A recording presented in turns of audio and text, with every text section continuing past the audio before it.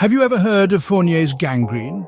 It might sound like a character from a Gothic novel, but this is no work of fiction. Fournier's gangrene is a real, potentially life-threatening condition that deserves our attention. So, what exactly is Fournier's gangrene? It's a type of necrotizing fasciitis or gangrene that affects the genital and perineal regions. Necrotizing fasciitis. Now that's a mouthful. In simpler terms, it's a severe bacterial infection that destroys the skin, fat and the tissue covering the muscles.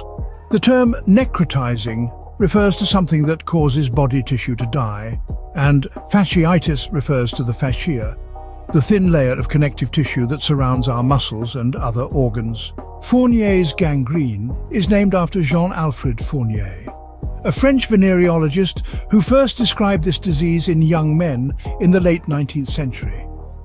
Although originally identified in young men, it can affect individuals of all ages and genders. Now, you might be wondering what causes this condition.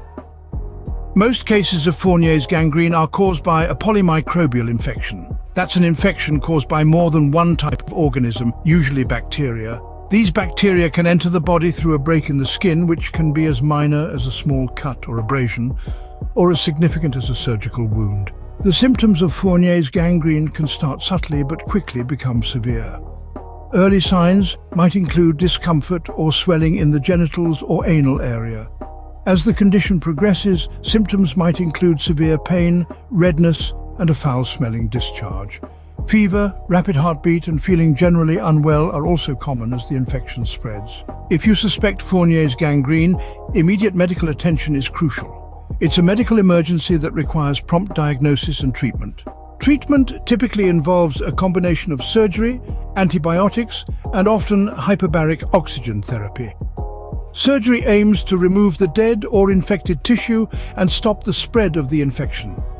Antibiotics are used to treat the underlying bacterial infection, and hyperbaric oxygen therapy, which involves breathing pure oxygen in a pressurized room, helps to increase the amount of oxygen in the blood, promoting healing and helping to fight the bacteria. In summary, Fournier's gangrene is a serious, potentially life-threatening condition that affects the genital and perineal regions.